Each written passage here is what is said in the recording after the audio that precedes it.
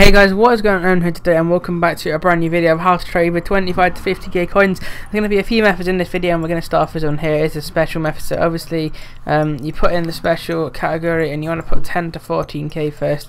You want to scroll to the end and look for some golden forms on decent deals. So look at what minute are in there. There's not any pages to go through, it's like 6 pages, I think 5 pages, something like that. So you can see here now, it's not going to be any deals, I don't think, at this stuff on the web, but you want to really refresh on the console. That's the first one there. You want to just look on the console, then go to the next one here, like 7k, this method here. Look at these. So you want to look through for some really good informs like the bronze or silvers that have been listed for cheap, that you can see here in a minute. I look through here, you can see there, and then I put it down to 5k just to check 5.3, and as you can see here, look, should have picked both of them. I didn't realise that Kadar was up, but bargain there for Rosenberg, and should have picked Kadar up, but didn't actually realise he was getting listed at the time. But yeah, there we go, that's the 1k profit just like that, guys. It's so simple. They get listed quite a lot for some reason. A lot of bronze players are getting packed in packs, so that's pretty good.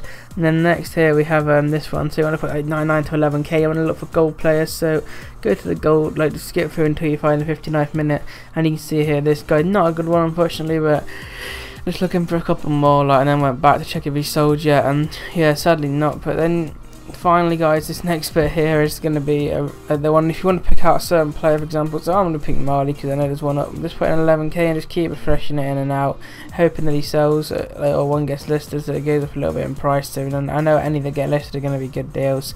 But yeah, you can see here, sadly not. So I checked at 12k just to make sure that one a good deal, and it wasn't. So we move on here, and finally this method, the chem style method. You might have seen this in the last one, that it works for both. That's what I was showing you again. And you want to put in like 2.2k and look for the rare gold players with decent ones on a good price, but sadly not in Hunter. Next here we do Catalyst. I'm going to put about 1.1k in for that, and then you can see here nothing up sadly, but yeah, you can get a couple of decent rare players. Next we have Shadow here, and there's a great deal there on SAR, so we're going to go pick that one up actually for 800 coins. There we go, just like, that'll probably sound like 1.6, 1.7. That's 2k in about 2 minutes. But yeah guys, if you have enjoyed this video, make sure you leave a like, comment down below, and don't forget to subscribe if you are new around here, guys. Thank you so much for watching this video, and I'll see you all next time.